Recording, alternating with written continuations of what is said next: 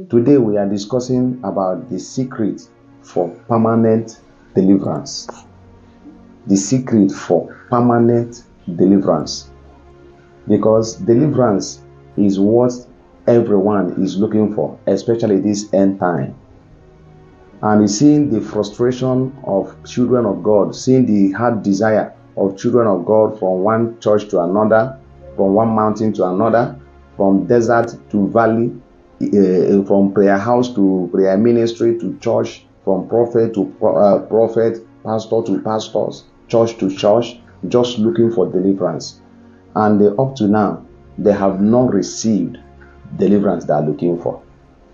Please subscribe to my YouTube channel and click follow button if you are watching me from Facebook. Join me in spreading this gospel.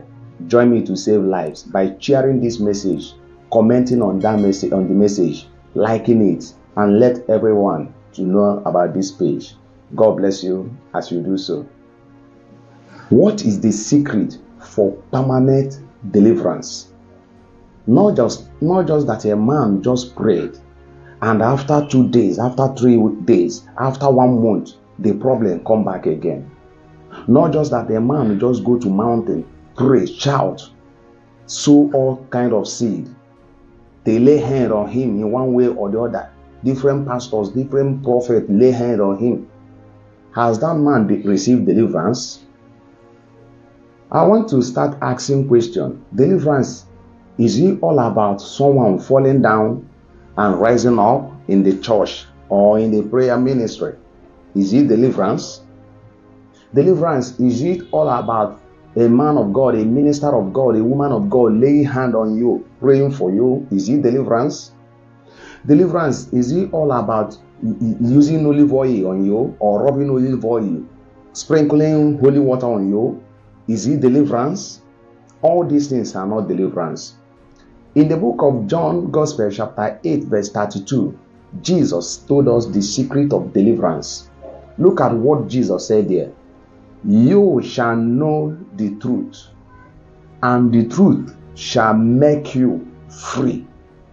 You shall know the truth, and the truth, when you know the truth will make you free.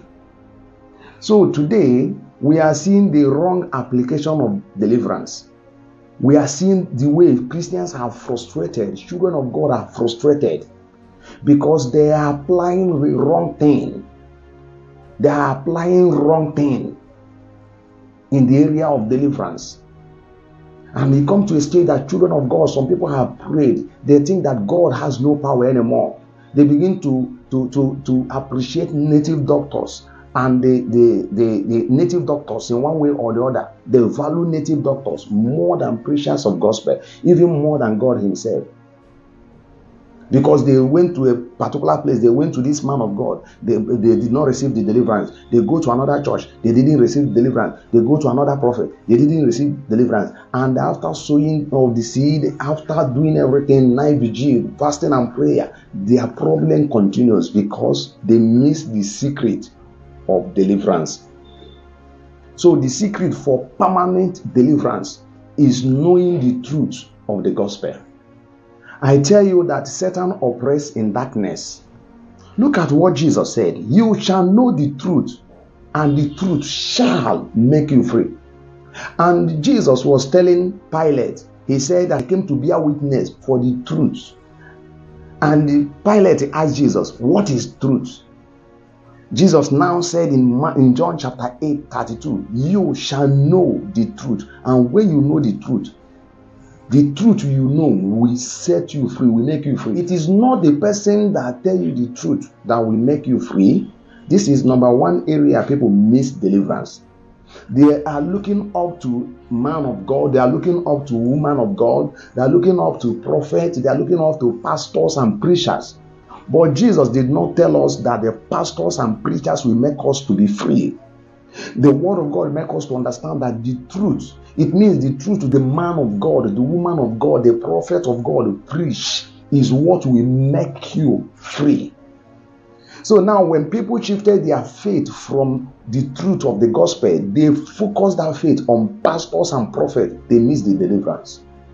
And I want you to understand that deliverance is not all about falling down and rising. It's not deliverance, because sometimes when somebody fall down or rise up, they say, oh, this person have received deliverance. And they also remember that not only God, not only Spirit of God makes someone to fall down. Even demon can push you down.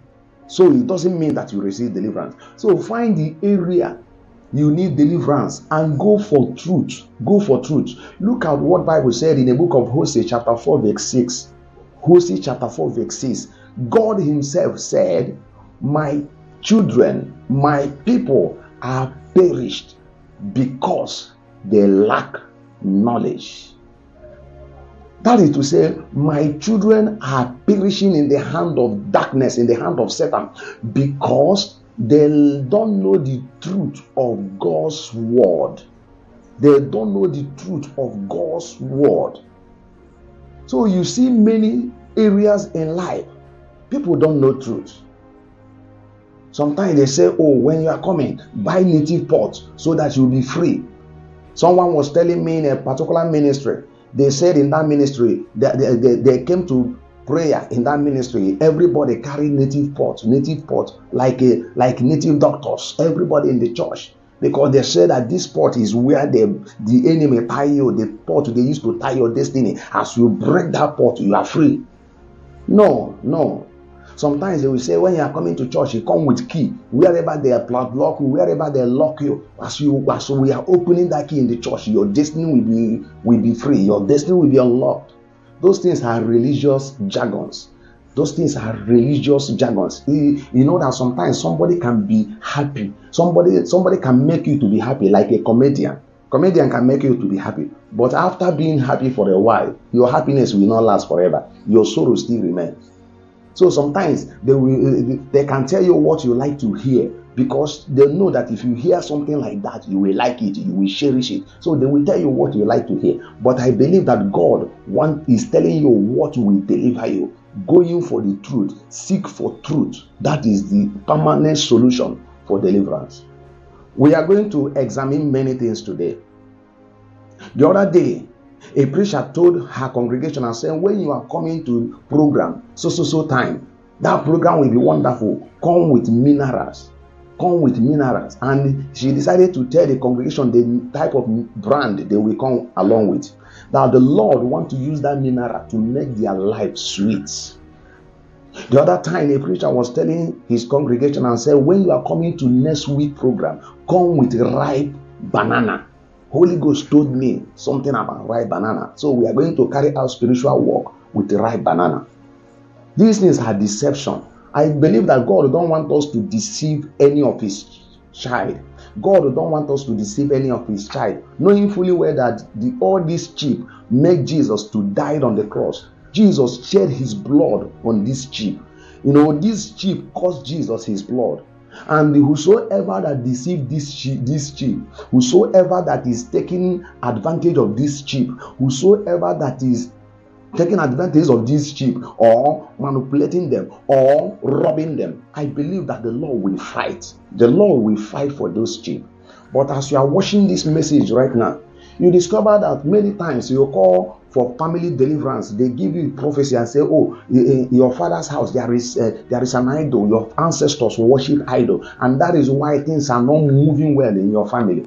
They say, oh, what will be the solution of that issue? They say, okay, we need to conduct family liberation for you. Family liberation is must. And at the end, you say, how much will it cost? He say 500,000. Some people charge 1 million. Some people charge 1.5. Depend the nature of the family, whether they have the money to afford it or not.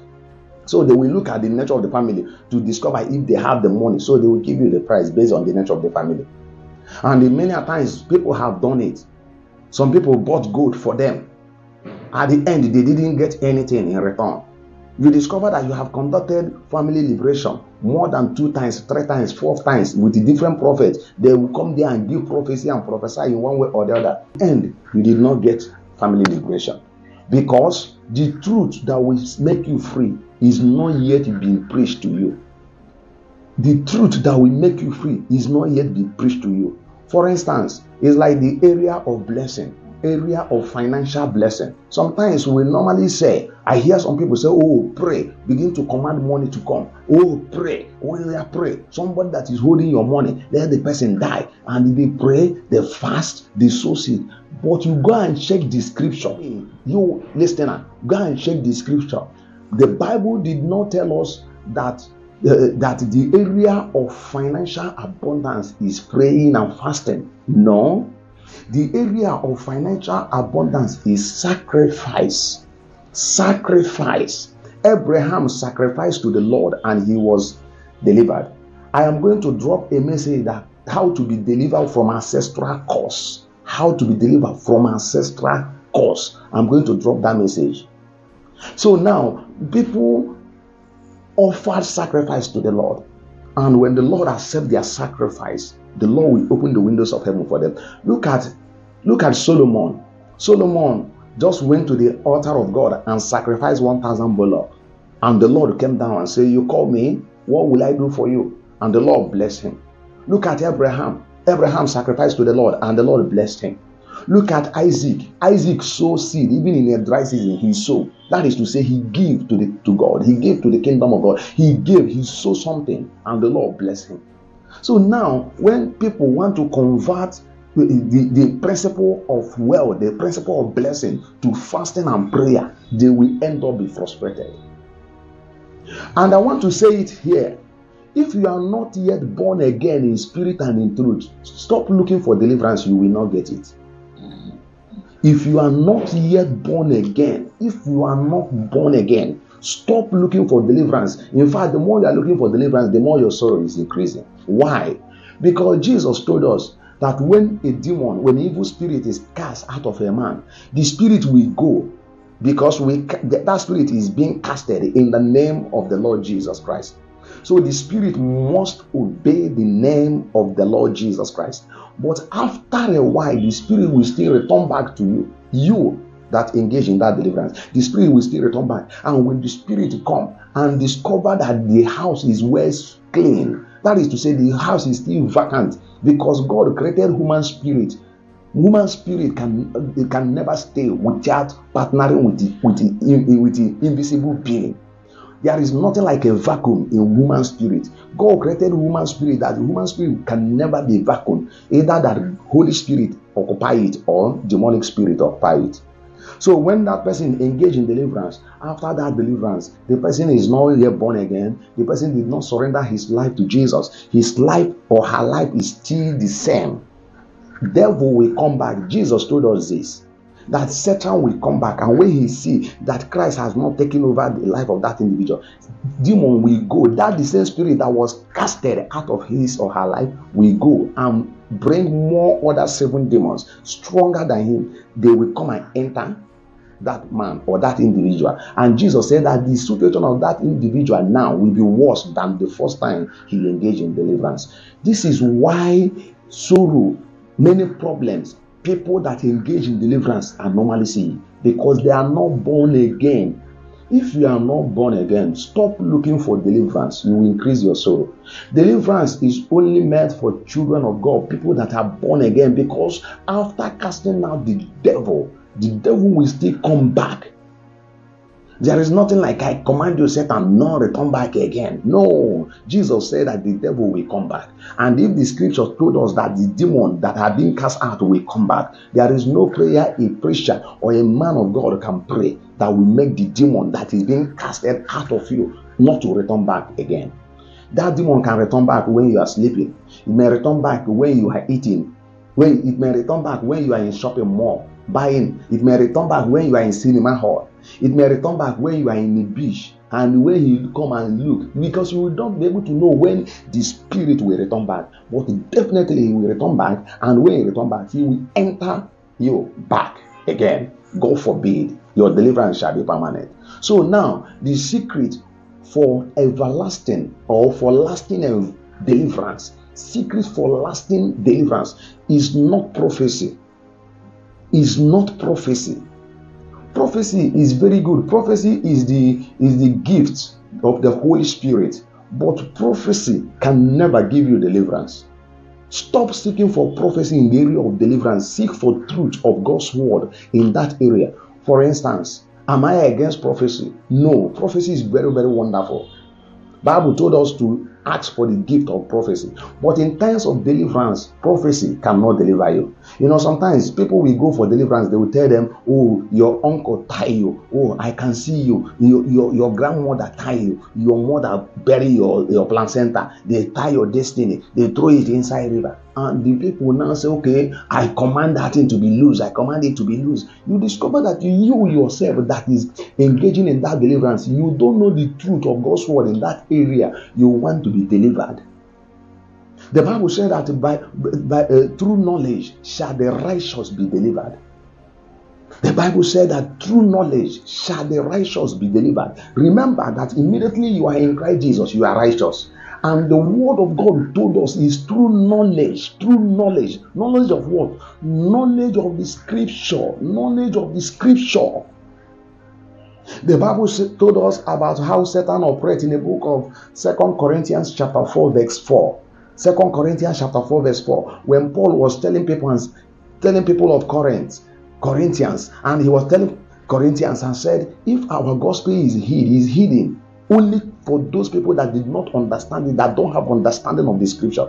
And why the gospel is hidden, why these people are not benefited from the gospel we preach to them. The man of God now said that because the prince of this world has blinded their hearts, have blinded their heart of understanding, so that they will never understand the gospel and be free from their problem. Because immediately you understand gospel, you will be free from your trouble. Hallelujah. So now you must look for wisdom. You must look for knowledge in that area you are looking for deliverance. If there is no understanding in that area, all your effort and everything, you will discover that at the end it will make no sense. Stop wasting your time in the area of looking for deliverance, and stop wasting your money. Stop wasting your time in the area of trying to get deliverance, and stop wasting your money. Because this is what attracted affliction to many people. They don't know the truth. Look for truth of God's word in that area. Look for truth of God's word in that area. Oh, come and sow seed for open heaven. If you want heaven to open for you, oh yeah, come and sow seed. Come and sow seed. People are sowing seed for open heaven. Go to scripture. There is nothing like sowing seed that will open heaven for you. The Bible makes us to understand that when you are tithe to the Lord, when you give your tithe to the Lord will open the windows of heaven for you. So now anybody that wants to see open heaven in his life, in his ministry, in his destiny, in his business, in his academy, in his office, must be a tither. That is the truth in that area for open heaven. I pray that the Lord will bless you. I pray that God will give you more knowledge. I pray that you receive mighty grace from the Lord. Receive knowledge from the Lord in every area you need deliverance. I pray that whatsoever area that the devil have trapped you down in ignorance, I pray for you, receive knowledge to be free from the hands of the wicked in the name of Jesus. That your longing problem, that problem that have lasted for months and years in your life, I cause that problem to wither in the name of Jesus. That situation that you have prayed and fasted because you lack knowledge in that area, I rebuke that spirit in the name of Jesus. May the Lord God Almighty give you more wisdom of his word. That was why Paul prayed for people, that the Lord shall give you understanding of his word, that the Lord will enlighten your eyes of understanding, that you may be able to know.